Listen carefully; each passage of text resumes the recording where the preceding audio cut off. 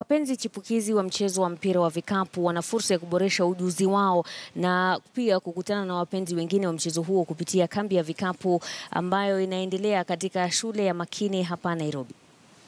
Basically, the camp is about training basketball development and mentorship skills for kids between the age of 8 and 18.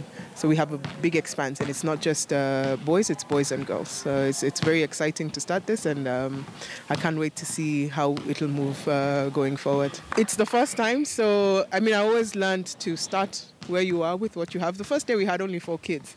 You can see today we have a number, so it's pretty exciting, and we're looking to grow. We're recruiting every day, and we're saying we're open to the kids who love basketball, who want to learn basketball and want to learn more about themselves.